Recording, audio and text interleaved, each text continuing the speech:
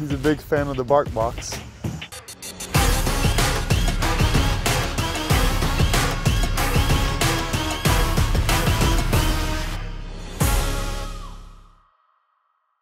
Hi, I'm Harrison Bryant. And I'm Sydney Riggs. And these are our dogs, Razzle and Ranger. These are our golden retrievers, although we think Razzle is maybe like a mini.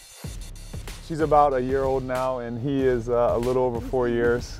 Turning 5. Turning 5 soon, and you know, they just bring a lot of joy to our life, and they're always energetic and love to be outdoors like we do. Golden Retrievers are known for being really loving. You know, they're all about their owners and their family. They're very loyal dogs, and they have high energy. Show off the vertical. Get it. Up. Woo! Yeah. Okay, you ready? He's so high. Ranger's a little calmer. He's got a very good demeanor, and he behaves, and he's very smart. Sit. Paw, nice. Other paw, good. Can you lay?